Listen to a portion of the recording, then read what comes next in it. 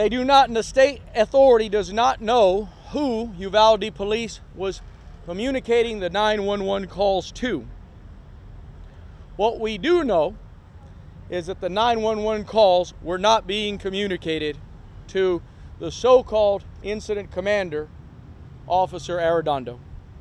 They were being communicated to a Uvalde police officer, and the state agency that I have spoken to has not told me who that is.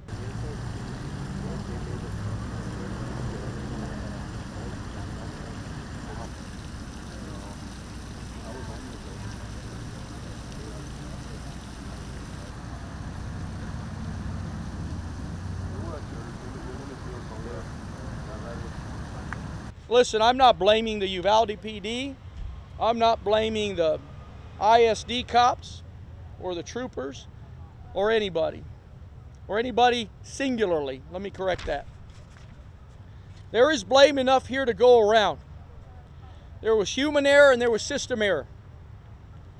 Systemically, some of you have asked for radio transmissions. Systemically, we live in rural Texas, where differing counties and different entities contract with different radio companies, and we don't have them talking to one another on one uniform system. That's an absence of leadership. It starts at the top. It starts with the legislature. Everybody's to blame for what went on, including Greg Abbott in a very big way.